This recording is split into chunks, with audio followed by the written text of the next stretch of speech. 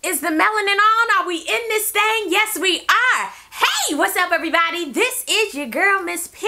I hope that you are doing fabulous, darling. I am doing well. Make sure to go ahead and thumbs up this video. I'd really appreciate it. Subscribe if you haven't already. Make sure to follow me on my social media at Miss TP90, and I'm gonna need you to turn those notifications on so you know when the content is coming. And if you missed any of my latest videos, I'm gonna post them down below. I got some good stuff down below. I got an Untitled Foolery that's out. I have a Fit and Fab, the latest edition, child. You don't want to miss that one. That's the ooh. That's a good one. That's a real good one. I'm gonna need you to check that out. And my latest Real Housewives of Atlanta review. See the title correctly. This is it. And this is the last Xscape still kicking it. This is episode number 4. It was it. It was like a little mini series. Dun-dun-dun. Bravo was like, nah, we only giving y'all 4 episodes. We're gonna see how you like this. We're gonna get your feet wet. I have to say, I've really enjoyed Still Kicking It. Down below in the comment section, if you've enjoyed it, let me know. How did you enjoy the series? Do you think they should bring it back? Let's talk about it. Are you seeing Xscape, Monica, and Tamar on tour? Are you gonna go see them? Like, comment down below. Have you seen them already? What did you think? Let's talk about this down below. But this is the last episode, so yeah, we're just gonna go ahead and talk about it. I've enjoyed doing the reviews and my lip syncs, honey. Like, I have been lip syncing for my life, honey, and I've been enjoying it. So I think I'm gonna start bringing that into my reviews, like lip syncing random songs. If you like the lip sync for your life, honey, comment down below, and I'll probably bring it back in my Real Housewives and Love and Hip Hop reviews because it's just token. So let me know what you would like for me to lip sync for my life with. Comment down below. We open up with a rehearsal for My Little Secret, and I keep forgetting that Kandi has this high note in the song. I just gotta let y'all know I have musical Tourette's. Whenever I'm listening to music in my car or just listening to it in general, like I skip songs and I'm like, no, I want to hear this one next. No, this my part. No, let's fast forward to that one. So I always skip over that high note. But now when I listen to Xscape's music, I listen to it all the way through, and I cannot help but chuckle at the high note because she's mentally preparing herself for this high note. It's like you saw her during rehearsal. She was like, hold up, my note coming. It's coming. Wait, this coming.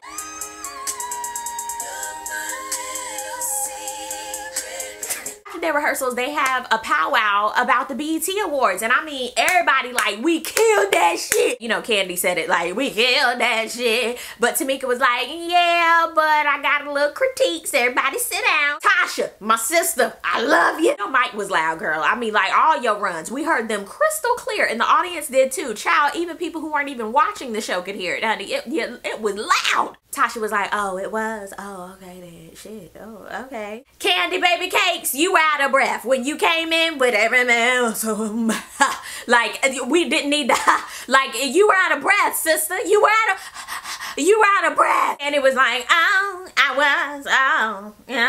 Well, I mean, I was a little, oh, okay. Tamika, tiny girl, you killed that shit, Baba. Like, we gave you that, bro. Wow. And you know what? I so agree with Tamika. Go back to my BET Awards review. I felt the exact same. Kandi still has her reservations about everything, and they're all looking at her like, pumpkin, like snickerdoodle, white chocolate macadamia. Like, what do you want us to do? Like, what else do you need, pumpkin? Like, the tour is about to be booked. Kandi and Tiny, they're leaving rehearsal, and Kandi was like, so what did Tip think about the performance? Tiny was like, well, Tip said he didn't watch it. I was like, what?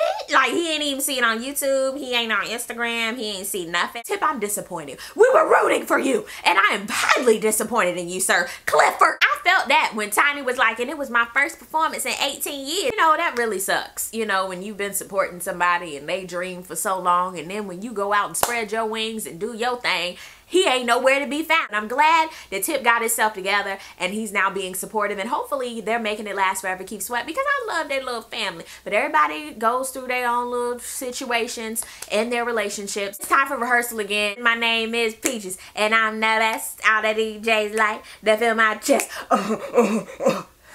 Okay.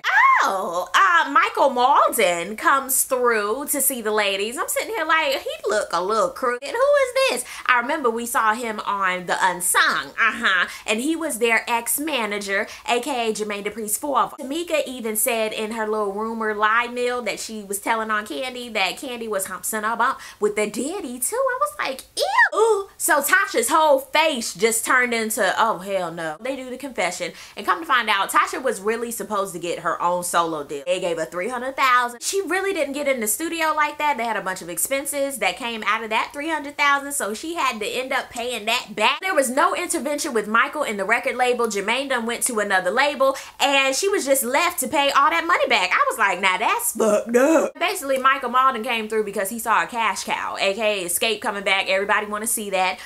Groups reuniting is on the rise, and he want a piece of that pie because he know the girls, and he knew he could come on in there. Isn't it funny when things happen with people, both parties feel a different type of way? Like Tasha held that in for so long. Michael sitting here, ring around the rosy, pocket full of posy. People go through that every single day. You got people walking around doing spins and Michael Jackson moves, and you sitting here harboring all that stuff. That's not healthy. That's not good. But we all do it. Candy ends up leaving because she thinks that Michael and Tasha need to, you know, make it last forever, keep sweat, figure that out. Tamika was like, no, I'm gonna stay here with my sister, have her back. I was like, that's good, girl. Hold her down. She need that support. Candy, where your ass going? Like, where okay then. Tasha ended up telling Michael exactly what happened. She was like, look, I had to deal all these expenses. I didn't even go into the studio, and I had to end up paying that stuff back. Like, that wasn't fair, and you didn't even look out for me. Child, Michael is really oblivious to everything that happened. He's sitting there like, that did happen, really? Michael finally said, you know what, you're right, I didn't reach out. I'm sorry. I apologize.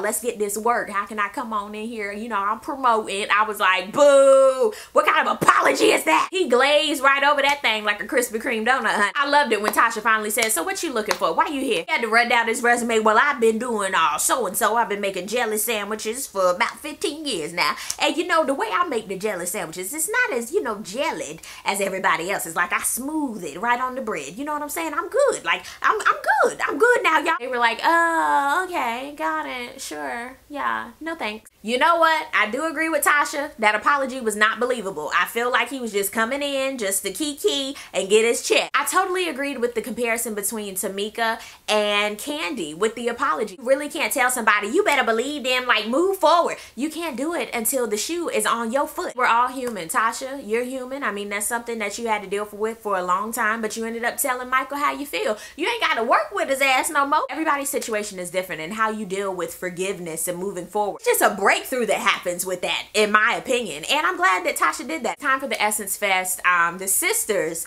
go to Ocean's wedding, Tamika's daughter's wedding, and Tiny and Candy are on their way to New Orleans. That's amazing. Out of all this time that they've been a group, they never got to headline. Like, they were getting real hot, and then they broke up, so they never got to headline their own tour. They were always singing in the background. Candy ended up telling Tiny, you know what, I think her apology was so she could benefit financially.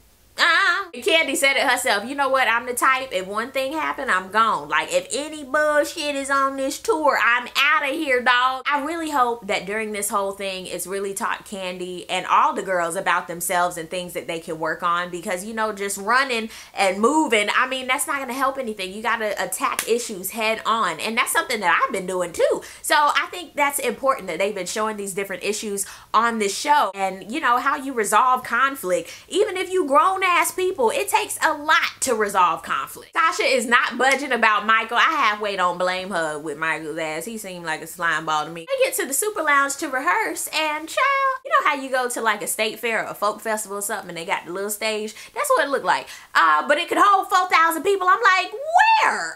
Technically, I've never been there, so I don't know. But it looked a little small to me. Just a little bit. It was packed like sardines up in that bitch. I remember being on Instagram during that time, and because I was excited, you know, that Xscape was coming back, and child, it was packed like sardines in there. People couldn't get in there. Like, they had to push people away. It was crazy, and I'm sitting here like, you know, good and damn well, more than 4,000 people want to see Xscape. During the rehearsal, they said they couldn't hear themselves, so that was only recipe for disaster. That actually makes sense now that I went back and saw them on YouTube during that performance, because I was like, they kept touching their ears, and the sound kept going in and out, but it was a really good performance, and I'm glad that they pulled it together. But they sounded good though. Oh my God, the next day was the Detroit show. I said, well, damn, Jenny, you better go ahead and get these cards. Candy and Tamika meet up, and I was like, honey, the glow up is real, child. Glow up, Candy, glow up. Well, it was so sad because so much time has passed between the ladies and so many memories have passed, weddings, anniversaries, like so much has happened, so many memories, and you know, hopefully they can build new memories, but it was just sad because it was like, shit, 18 years has passed. That was a good analogy, Candy. She was like, honey, no, we didn't have a separation. We had a divorce, honey. My divorce, and I took all my stuff and I left. I was like, you know, that's true. Candy, I mean, she took all her stuff. Her glow up was real. She was like, yeah, but we dating. We just talking, though. Actually, they not dating. They just talking. It's a situationship right now. They ain't even dating. You can still tell that Candy ain't fucking with Tamika. You can tell, like, even her body language is like, don't even touch me, girl. Even when she hug her, it's like a little pitter-pat church hug. And even Tamika was looking like, damn, I really messed this up. You don't have to lick her ass, but, I mean, you gotta make it, you gotta make this right, girl. Prepping for the stage, and Candy and Tiny are talking. Tiny was looking like, so you get ready to make your decision? Like, what you gonna do? Like, I don't want to pressure you though, but like time is ticking. Like we gotta sign.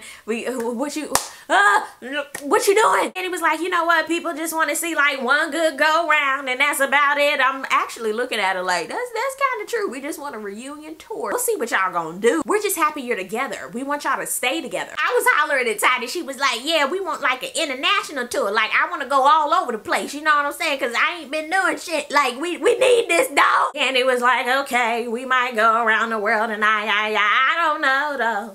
No, it's time for them to go on stage, and Tip, he brings the kids and himself in an 8-piece suit. I said, all right now, you better come through, Tip. You're getting your points back. Slowly but surely. It's like we give you points and then you want us to take them away. I need you to be consistent, sir. Oh my God, the glow up with Xscape. Like the glow, I loved how they did the baggy clothes and how they have outfit changes now because they felt like used to, they couldn't do that. Y'all better glow up. Y'all are grown ass women. Do exactly what you want to do on that stage, honey. We just want to hear the voices. I'm sorry, y'all, but when Candy hits that note, my little secret, like she is prepping for it. She's like, hold on, my note is coming. Like she is so still.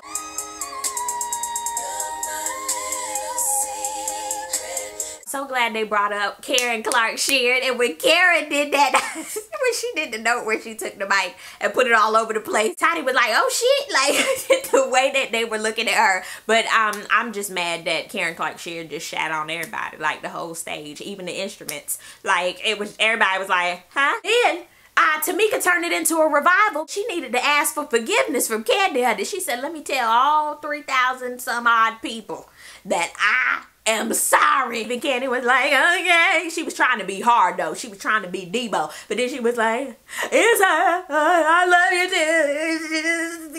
They ended up hugging and I was like, yes. Like I saw a promise. I saw things that were gonna happen. But you know how Bravo does like the little cue card at the end about what had happened was? Xscape is going on a 28 city tour. I was like, yes, yes. And after that it was like Tiny, Latasha, and Tamika are doing music. And I was like, wait, where Candy little name at? Then after that it was like Candy decided not to. I was like, I thought it was going great. You know what? It's fine. It's fine. I haven't heard the new song. I'm trying to give all of them the benefit of the doubt. Maybe she's not ready, okay? Maybe she said, hold up, I said a tour. Old music, not new music. I'm trying not to jump to conclusions. You have to take baby, toddler, newborn, preemie steps with Candy, okay? Preemie steps with Candy. Down below in the comment section, I would love to know, what did you think about this season, mini season of Still Kicking It? Would you like to see another season of this? Let's talk about this down below in the comment section. Thank y'all so much for watching. I really do appreciate it, and I will see you on the next video. Peace, love, and all that good stuff. God bless. Bye.